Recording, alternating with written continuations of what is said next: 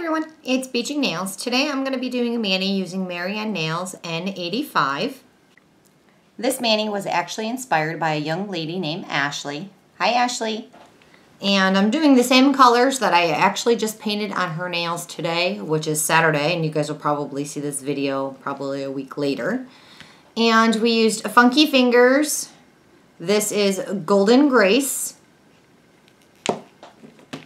And we have Curacao. And I'm going to be using Funky Fingers Black for my stamping polish. And for an accent nail, we have Funky Fingers Gesso.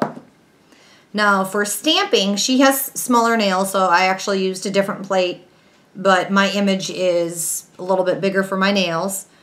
And I'm going to be using on mine this new stamper. Now, I've tried this out already. This thing is amazing. I love this. I love that it stands up. It's a metal. It's amazing. It's got a cover on it. Now, I have a couple of clear stampers now. And I'm going to be honest with you. This one is the softest. This is a marshmallow. This is so soft. I adore this. It's like a huge magnifying glass. I love it. So this is what my nails look like as of right now. I have 3 coats on because this blue is kind of light. Only 1 coat of this glitter, which is amazing. And I did apply 2 coats of white. Now everything is dry and we're going to go ahead and we're going to zoom.